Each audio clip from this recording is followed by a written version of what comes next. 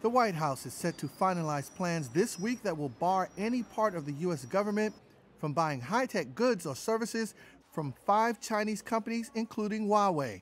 A U.S. government official tells Reuters exclusively that as part of the plan, any company looking for a go-around would have to request a waiver as the Trump administration throws down an ultimatum. Do business with the U.S. government or do business with the Chinese, but you can't do both.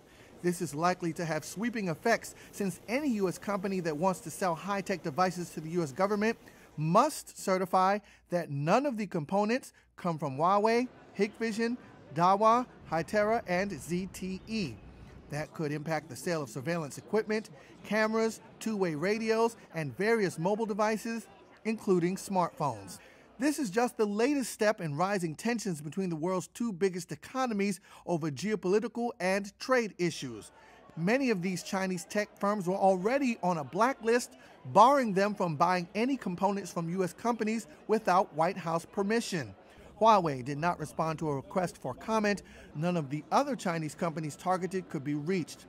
The ban is set to go into effect on August 13th.